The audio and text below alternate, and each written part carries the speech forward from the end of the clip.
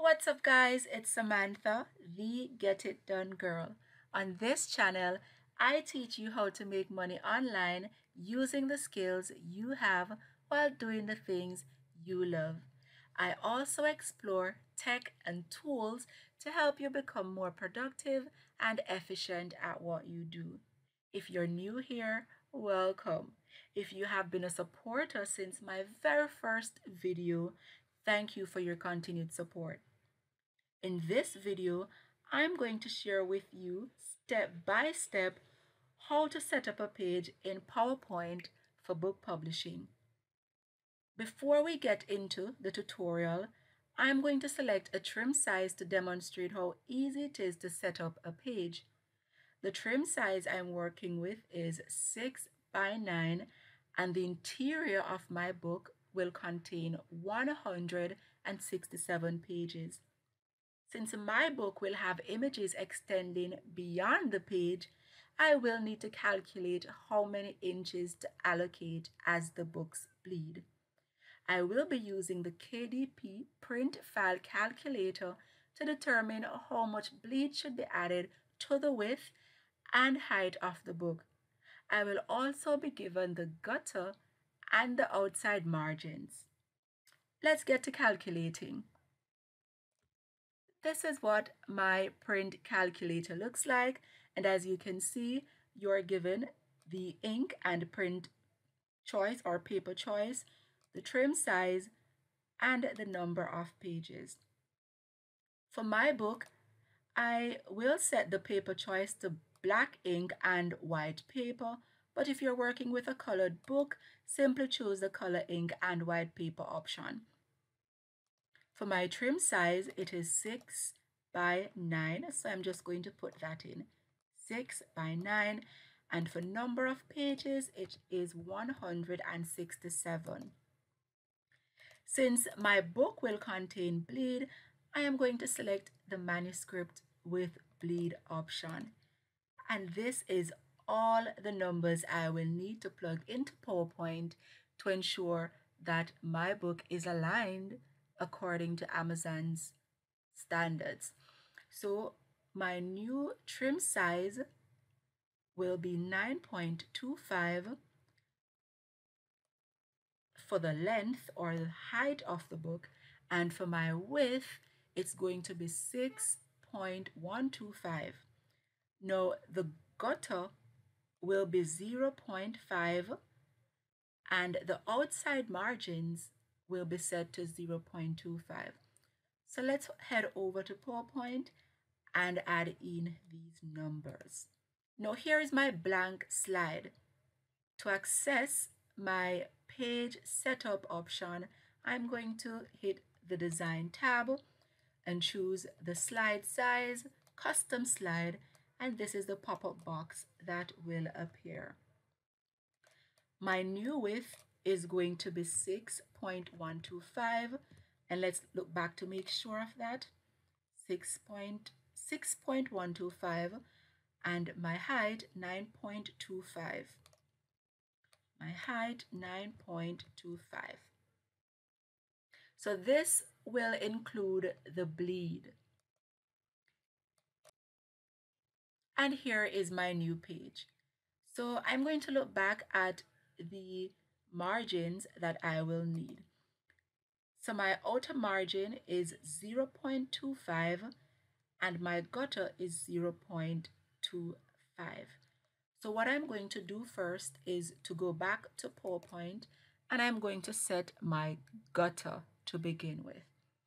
So what I'm going to do is I'm going to hit the design tab, the view tab, and I'm going to select or enable my ruler, grid lines, and guides.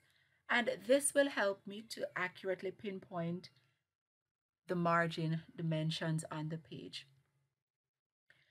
So I'm going to right click and I'm going to select the grid and guides. Another pop-up box.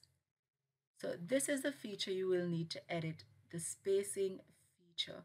Mine is already set to 0.5, which is the inside gutter that I'm going to need. So I'm just going to hit OK. Let's zoom in. This is the vertical guide that is on the page, and it's already positioned in the middle, which is set to 0. And if you should move automatically, it will lead you to increments of 0.5. See, 0.5, 0. Sorry, let's go again. From 0 to 0.5 to 1 inch to 1.5, 2 inches, 2.5 to 3 inches. So automatically this would be where our margin starts. And if we should head in this direction, our margin would also start right here. So these are our margins. So what I'm going to do is I'm going to insert a line to use as a guide, because this is important, because after I get around to creating the outside margin, which is 0.25, these will automatically change on the page to align with 0.25. So I'm going to use a line, draw a line to use as a guide.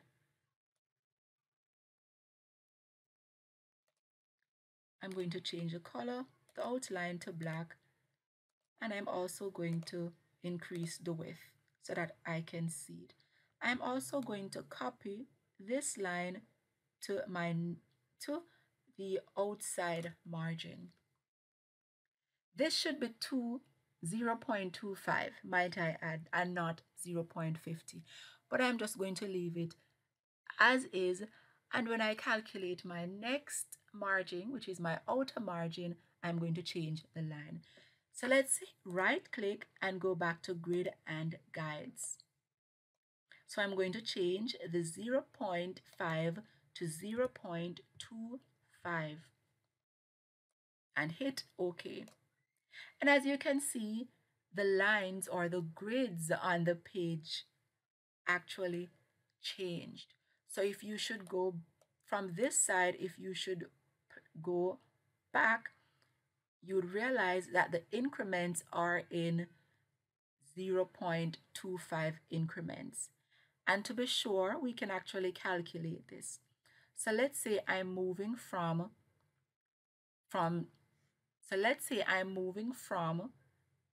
the 0 in the middle and I'm going to the left.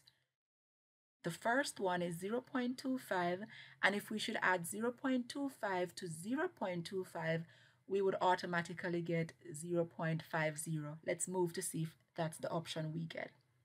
Voila, 0.50. And if we should add another 0.25 to 0.50 or 50, we would get 0.75.